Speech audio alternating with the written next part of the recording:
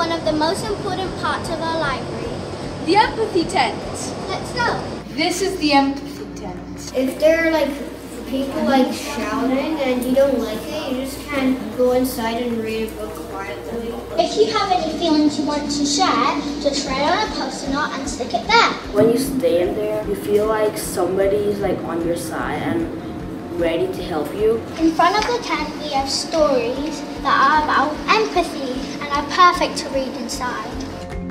I thought this innovation was absolutely superb because it offers the children, any children, a space which actually has a defined area, which then allows them just to almost zone out into that world of fantasy when they're reading and sharing. I like being in the empathy tent because it is nice and quiet in there.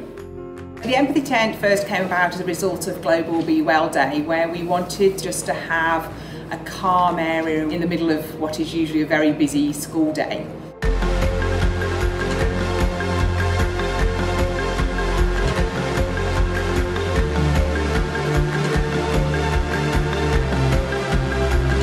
I do think that people like going to the empathy tent, as I see people in there a lot and I see them quietly sharing a book and kind of at the same time talking about their own feelings while they're reading it. Shows people what empathy is about if you look on the outside. When I pick up a book and just read, I feel like I'm inside the book with the characters, and when I'm with a friend in the empathy tent, I feel like I can talk to them about my emotions and maybe the book a little bit. I agree. I think the dark background of the tent and the single light in the middle makes it easier for you to imagine what's like in the book. It is kind of like being in a whole new world. It's like you're sucked into your universe of your book without anything disturbing you or anything else happening.